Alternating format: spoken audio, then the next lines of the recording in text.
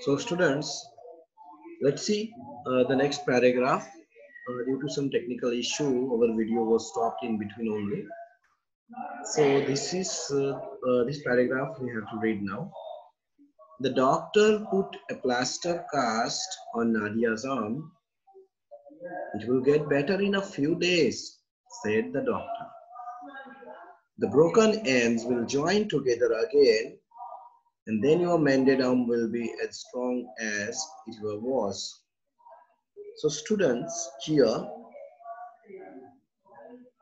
we can see doctor is talking with Nadia, and he's saying that now your arm has broken, but in few days it will get better again, and as it was, it will be strong.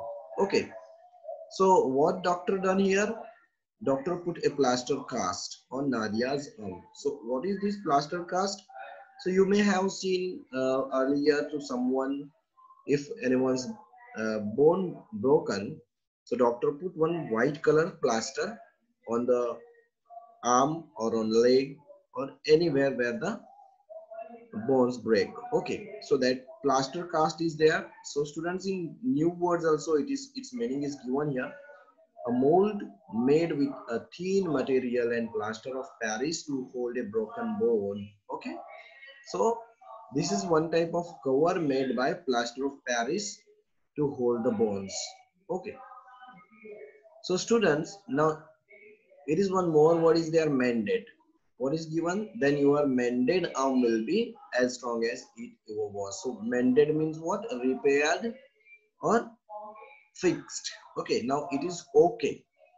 So that arm will be as strong as it ever was. Now, next paragraph. Nadia took her X-ray to school the next day. She showed it to her friends in the class. She also showed them her plaster cast. She told them what the doctor had said about her arm. So students, we can see here, now Nadia took the X-ray. Okay, X-ray is one type of photocopy, X-ray photo. So that photo we can see here also. This is X-ray copy. Okay, this we can see here skeleton, body part, but it is took by X-ray. So this is one type of X-ray plastic paper, and on it the picture we can see easily. Okay, so Nadia took that X-ray to the school next day. Okay, and she showed it to her friends in the class, and she showed them her plaster cast also that was put on Nadia's arm, and she told them what the doctor had said about her arm. So she was excited to uh, explain these all things to her friends and with teacher. So she showed this arm and the plaster cast and that X-ray also to students, to friends in classroom. Her teacher, Mrs. Das, asked Nadia how she was feeling. Nadia said she was feeling much better. Then the teacher told the class more about bones. So students, here now as usual, if in class we go, so teacher ask how are you now, how are you feeling. So Nadia's teacher also asked the same thing: Nadia, how you are feeling now? So name is also given here. Nadia's teacher's name is Mrs. Das. Okay, so she was feeling much better now, Nadia said, and then the teacher told the class more about the bone. So here today the teacher uh, told them all about the bones only in that class. So students, here skeleton is also given on the right side. We can see on the page. So this is one skeleton of a body's structure is given here, bone structure. So that we call skeleton. You have learned this in your science period also, students. So you can see all bones and their names are given here. Okay, as skull, collarbone, shoulder blade, wrist bone, arm bones, rib cage, backbone, hip bone, tailbone, This is thigh bone, fingers. This one is kneecap, and this shin bone. Again, ankle bones and toes. So these bones are given here, students, and their names. You learn this and write in your notebook also. Okay, and tell to your friends and parents about these all bones and different types of bones. You have learned in science, your science subject. There are different types of bones also and different types of joints also. Okay, so you can talk with your friends and parents about it. Now students, let's see what happened on the page number 86. So before that, plaster cast and mended. Mended means healed, repaired. Okay, so this is the new words from this passage. Now let's see. All of us have bones, said the teacher. We have 206 bones in our body. These bones make up our skeleton. If we didn't have any bones, our body would be as saggy as beanbag. The bones in our body help us to move. So teacher told here what the functions of bones are there. How the bones are helpful to our body. How do they work? Okay. So teacher told here that we have 206 bones. How many bones are there? We have 206 bones.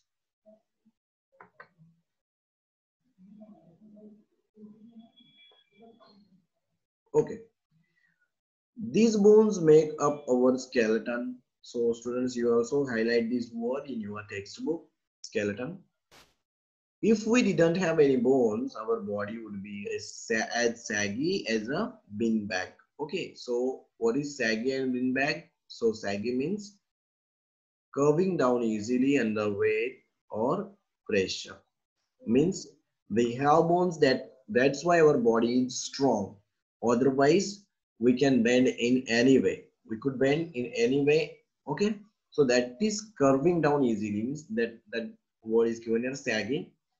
Beanbag is a cloth bag partly filled with dried beans and used in many games. So that is beanbag. Okay, so students, with the help of bones only, our body is, we can stand and our body has shape. If we didn't have any bones in our body, so we would be saggy as a beanbag.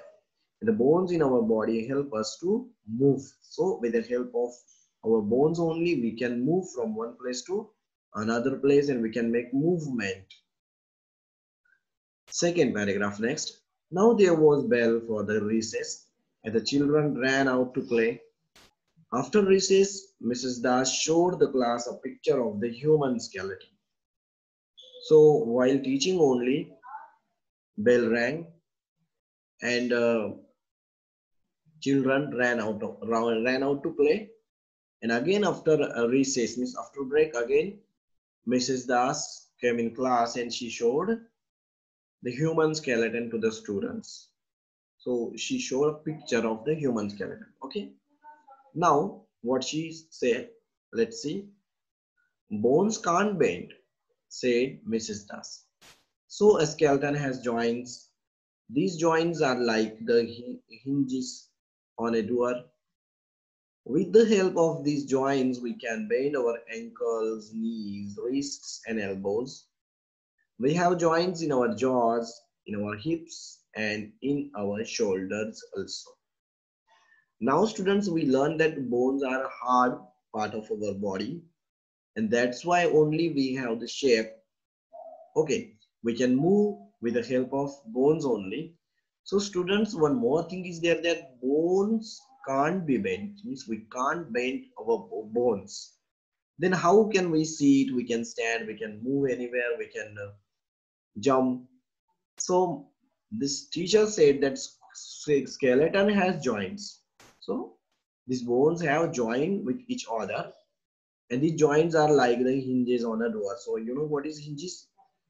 You have seen door. So our door is attached with the frame and we can open it and we can close it. So how they are connected to each other and how the door can move from its place. So it can move with the help of the hinges. Okay. Once you observe in your home also the door. Okay. In the corner there are hinges. So in the same way, our bones are also have joints like hinges only. With the help of these joints, we can bend our ankles, our knees, our wrists and elbows also. Okay. So we have joints in our jaws, in our hips and in our shoulders also. So these parts we can move easily. Mrs. Das told the class many things about bones, and she said that good food and exercise help our bones to grow and to keep them strong. She advised the children to have milk, eggs and vegetables regularly. So students, what is told here? Now it is told here, how can we protect our bones and what should we eat? Okay, to make strong our bones. So ma'am told here that many things. First she told to students and she said that good food and exercise. Okay, two things are there, good food and exercise. So this good food and exercise, you also underline these words. These are main things to uh, grow our bones and keep them strong. So good food and exercise help our bones to grow and to keep them strong. And she advised children to have milk, eggs and vegetables regularly. So you also students, as Mrs. Das taught to students, so same way she is teaching you also students. Okay, so you also learn these things. You have you have to take milk regularly. You have to eat eggs, vegetables regularly. So you can also keep your bones strong and you can also grow your bones. Now it was time for the last bell. As soon as the bell rang, children ran for their homes. So this is last bell and student ran out from the classrooms and went to home. I shall always have milk and eggs for breakfast, said Nadia to her mother. For my lunch and dinner, I shall always have vegetables. I shall give up my habit of eating fast or junk foods. I want to keep my bones strong. So when teacher taught them in school, how can we keep our bones strong? Nadia learned the lesson and she told to mother that Mama, I will always have milk and eggs for my breakfast. So she just decided what to have in the breakfast and what to have at lunchtime or dinner. Okay. So she told that in breakfast I will have eggs and milk.